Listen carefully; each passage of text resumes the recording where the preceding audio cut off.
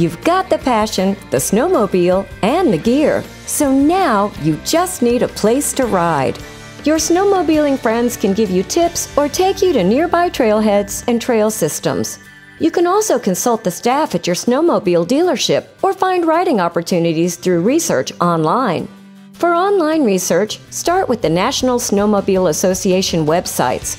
They are the American Council of Snowmobile Associations, or ACSA for short, at www.snowmobilers.org, and the Canadian Council of Snowmobile Organizations, or CCSO for short, at www.ccso-ccom.ca.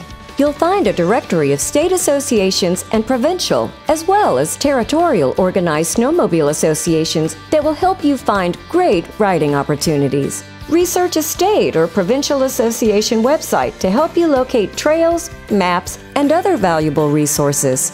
Once you choose an area where you want to ride, you'll find trail maps at snowmobile dealerships or other local businesses that support area snowmobile clubs.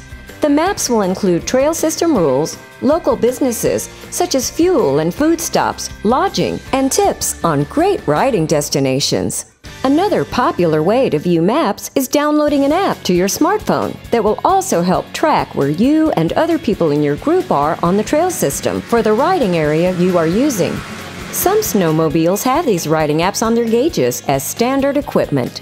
Determine whether you'll need state or local trail passes. If you do, snowmobile dealerships can either provide these passes or direct you to where to find them. The maps will show public trailheads where you can park to unload your sleds and start riding. And many times you can ride right from the hotel or motel where you're staying. If you're riding on trail systems, make sure you're familiar with how to handle designated road crossings and learn basic hand signals riders use to communicate on the move. Trail riders should monitor their fuel and make sure they're aware of when stores or stations are close so they have enough fuel to get home. On your first day's ride, keep track of how many miles you cover before your lunch stop. This will help you plan when it's time to head back to your starting point. And once you know how many miles you typically ride in, say, a morning, you can map out scenic loop rides and great day trips. If you're riding in the mountains, do your own research and check with knowledgeable local riders for tips on where it's acceptable and legal to free ride off-trail and where to be aware of avalanche risks. Every mountain rider, whether new or experienced, should carry working avalanche safety gear and seek local information about snow conditions.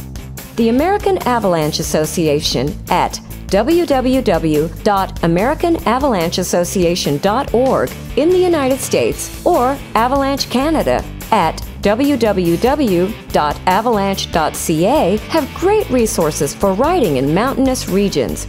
Another good resource is Backcountry Ascender at www.backcountryascender.com.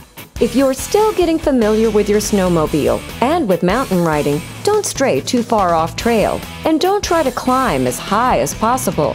Gain some skills and confidence and take direction from experienced local riders whenever possible.